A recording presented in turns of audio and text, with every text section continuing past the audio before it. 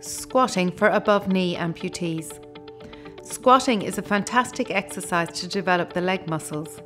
For transfemoral amputees, it is very challenging to control the prosthetic knee and know where the fall point is in order to be able to avoid it.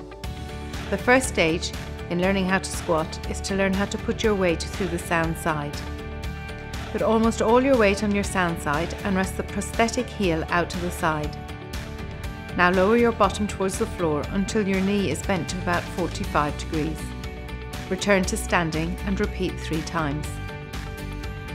The second stage is to begin to lower the prosthetic foot. Here, place it slightly forwards, but put more weight through the prosthesis, trying to bend the knee and see how low you can go.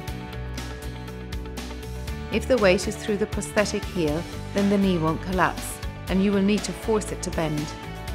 Try to bend both knees by the same amount with equal weight between the 2 feet. The final stage is a proper squat. You need to trust the prosthesis and it will work with you. Keep the heel on the ground and avoid allowing the weight to move through the foot to the toe. This will mean that your bottom muscles have to work to force the knee to bend through the heel.